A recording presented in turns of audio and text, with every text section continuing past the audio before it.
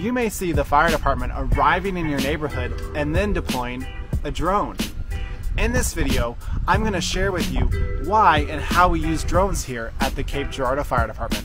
Check this out.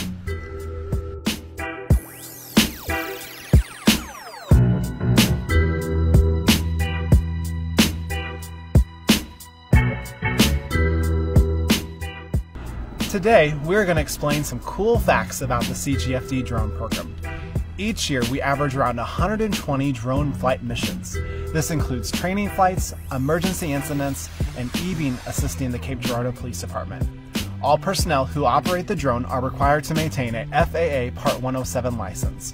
What's that, you may ask? That is our driver's license to fly small, unmanned aircraft vehicles, or UAVs for short. Now, before each mission, each pilot must do a pre-flight checklist once they arrive at the takeoff location. Here's some examples of how drones assist public safety in our work. In a water rescue, victims can be located quickly that can't be seen clearly from the shore. Additional information regarding the victim and their location can be relayed to rescuers, providing a clear and safe path for those rescuers. Victims lost in the woods or in a large field can be located quickly with the eyes in the sky from the drone.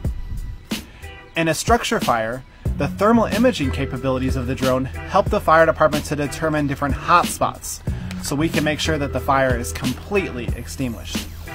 In rope rescue, the drone gives us a bird's eye view of the entire situation to ensure the safety of all rescuers and victims.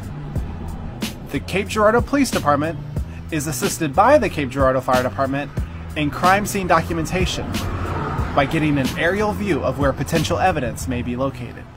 Drones can also be used to get close to hazardous materials to identify potential hazards and leaks before rescuers enter the hazardous area.